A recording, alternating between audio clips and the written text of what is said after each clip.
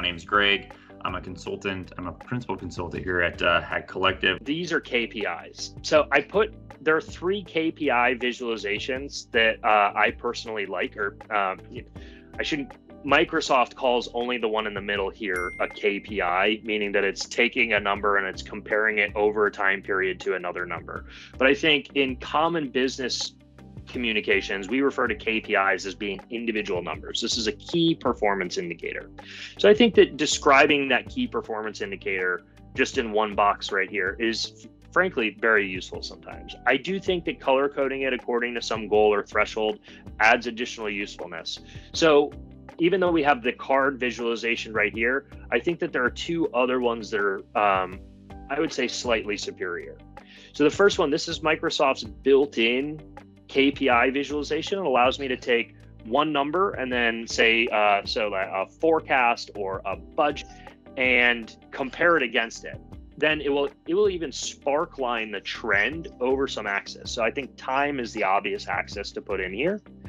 And so it will show me a spark line of, let's say that this is our units sold number. This is showing me in the background how many units have been sold. So I can kind of see, hey, is this, trending upward, trending downward? Only show people that piece of information you're trying to convey. So the only thing they were trying to convey here was the trend in the background. So they don't give us axes. They don't give us anything fancy. They just show us what they want to. And then it allows me to compare that over time against some sort of goal.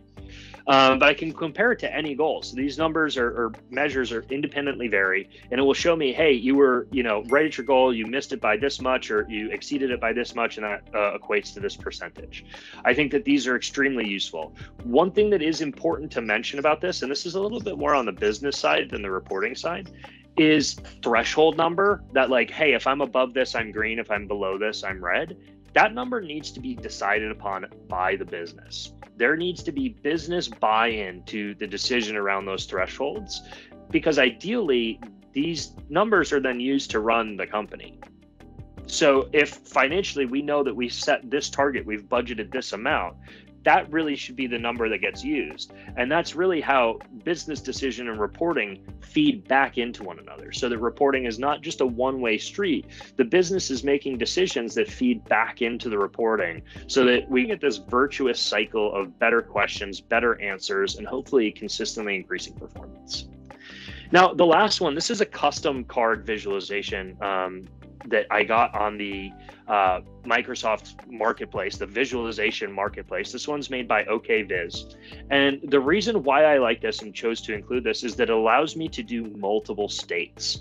So instead of this one, which is just basically like yay or nay, this one over here gives me the ability to set, say, multiple conditions. And so I really like the ability to specify multiple different states. So that's why I included that one in here as well. The next one that I want to show is the waterfall. I've seen people who do, other fancy things with waterfalls. I think that they do tend to be really, really neat. As you can see in the example that I have right here, this is the AdventureWorks data set. For those of you who are familiar with it, it's, just all about bikes. And we can see, okay, well, year over year, we can see which of our products contributed to the most amount of sales. I think that this is the best way to combine time series with comparative breakout. One of the other ways that I love to use this is for price volumes analysis. Price volume mix allows me to do attribution. It's one of the forms of root cause analysis. So price volume mix is a structured way, and then waterfalls tend to be the best way to communicate it. This is, again, another really, really powerful tool for being able to make financial decisions for the company. And it allows us to really actively engage with our, how we're going to market with our pricing strategy. The volume and the mix are extremely helpful with distribution and handing that information off to operations. The price volume mix analysis is extremely, extremely valuable. The Power BI matrix visualization, I remember when Power BI was still in its youth. This was, a pretty hacky version of a pivot table.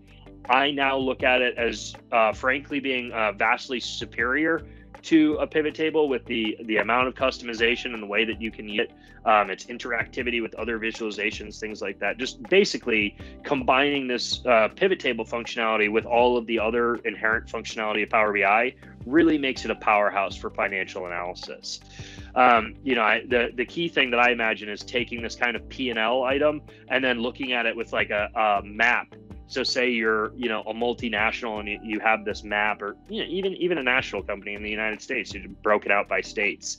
Having the ability to click on a particular area and then boom, hey, here's a version of my P&L just for that area. That's unbelievably powerful. Just that type of one click. We didn't have power like that really before Power BI. The matrix. I can only presume that most people who use Power BI are familiar with the matrix visualization, but they may not be familiar with some of the considerations around using the matrix visualization for financial reporting, in particular for something like a P&L or a balance sheet. So a P&L and a balance sheet, they typically have very standardized structures, especially if you're going after this kind of grid.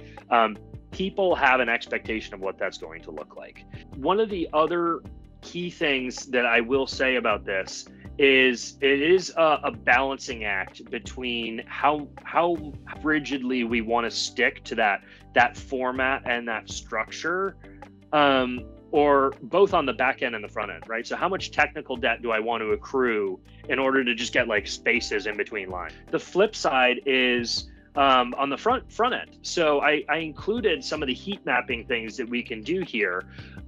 It can be a little bit difficult to make sure that all those different lines, which all mean very different things, are heat mapped or have KPIs next to them that are accurate. But you can add a huge amount of value by doing things like that. That brings me to the next point. That is the table visualization. So this is significantly less flexible than the matrix visualization. So the table visualization is pretty much you put stuff in there, it generates this big brick, but there's none of that subtotaling, like child to parent behavior that I really think is necessary to make standardized kind of traditional financial statements or accounting statements. The table, in my mind, has a different use in financial reporting. Tables are a great way to show maybe like a large amount of information and then use other visualizations to filter them down. So that then by the time I get to this table visualization, there's only a few records in here and it's now digestible and provides me that view into the low level of granularity. So when I'm able to structure a report that balances the high level visibility of something like a KPI with the low level interrogation capabilities of something like a table. So this type of blend of really high level and low level granularity and providing a filtering path to get from one to the other is really where I think the table shines, showing off transactional detail at the end of an investigation. One particular third-party visualization maker that I thought needed to be called out in this sphere.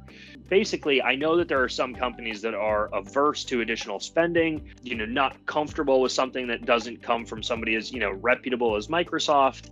But I really think that the Zebra BI visualizations that they have here, there's two versions, a table version and a chart version, are really, really powerful. They have built-in abilities that really, really help with making a P&L. Their table visualization does a fantastic job with making P&Ls because it can show you the change and the percent change period over period, which is kind of a really neat add. They're pretty dynamic. So the upside is that they are extremely customizable, right? They're custom visualizations, but the downside is that the full capabilities require paid licensure. And sometimes even require working with Zebra BI to do customization of the visuals. Or you really, really want to make like very customized, kind of like traditional with a modern take accounting statements. This may be something that's worth looking at. Next, we have a couple honorable mentions here as I wrap up. Any visualization, it's not really a visualization itself, but no visualization or report is complete without the ability to slice and interact with it. So whether you're doing that with the slicer visualization or you're doing that with other visualizations and using cross-filtering, the ability to dig into your data is critical. So slicers just have to be mentioned. The next is this takes a little bit of digging and thinking, but this is another way towards root cause analysis called a decomposition tree. It's a newer visualization within Power BI. I think that for me, the waterfall does a better job and is more accessible to people, but I have seen decomposition trees that do a great job with root cause analysis if they're well thought out. Maps. So not a traditional staple of financial reporting, but I think that as we've talked about, kind of the capabilities and technology that are currently available have moved what financial and accounting reporting really look like, especially for internal use. I think maps are starting to become really critical. I think being able to see if there are geographic trends, things like that, things that won't pop out to anybody in that kind of grid format, they may pop out in a map. And again, they're a great way to cross-filter. And then last but not least, the column and the line is, a fine visualization for purpose-built items. But the thing that I really wanted to call out here is doing a custom Pareto. Now, in Power BI, Paretos are obnoxiously difficult. There is not a good custom visualization that I've come across that does it. So you kind of have to do it the hard way. It requires a lot of difficult DAX. I will be totally forthright with you. But when you pull them off, they are... if you're not familiar with a Pareto, it's a very specific column and line chart, and they're set out in a specific way. And what it allows us to do is kind of like iteratively focus on cost, waste, brokenness in some fashion. These originally came out of kind of the lean movement, the just-in-time movement, or the Toyota production system. If anybody's seen Office Space, that Toyota production system, TPS reports.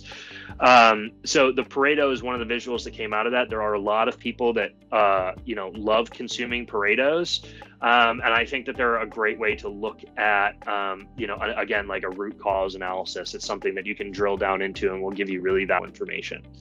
And then last but not least is a quick discussion about what not to use. For whatever reason, the pie chart, like when people think of visualizations, they think of pie charts.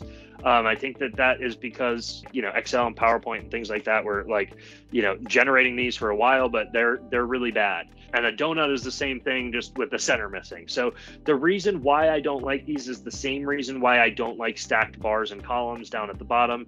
And that's because it's very, very difficult to talk accurately about the relative amount of something. So I can look at it and I can say, well, that's bigger than that, or that looks about the same as that. And very similar with the gauge. The gauge sometimes can be neat for like a fun KPI thing. But as far as like doing detailed financial analysis, I don't think that any of these have the rigor to be able to accurately communicate small differences, which typically matter a lot in financial situations. So that's why I go ahead and stay away from these if you can. Thank you guys all so much for listening and for giving me the opportunity to present.